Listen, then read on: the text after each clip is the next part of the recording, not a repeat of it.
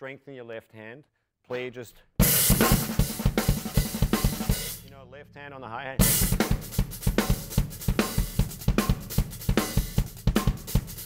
You know, get a little more involved. You know, with the left hand playing ride patterns or actual 60 notes. You know, whatever pattern it is. One great exercise that I always recommend for the left hand is this.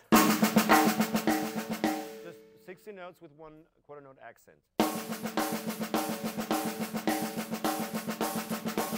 And keep that going. And with the right hand, play quarter notes, 8 notes, 8-note offbeats, dotted 8 notes in unison.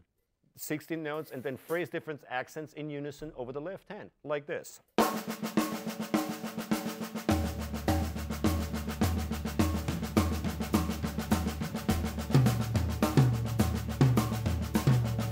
For example.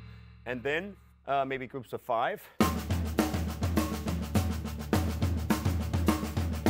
All while you're playing the left hand at 16 notes, slow it down in the beginning of, I'm showing it a little faster now, but slow it down at home. Then play in unison. Phrase groups of 4 here. And groups of 3 here.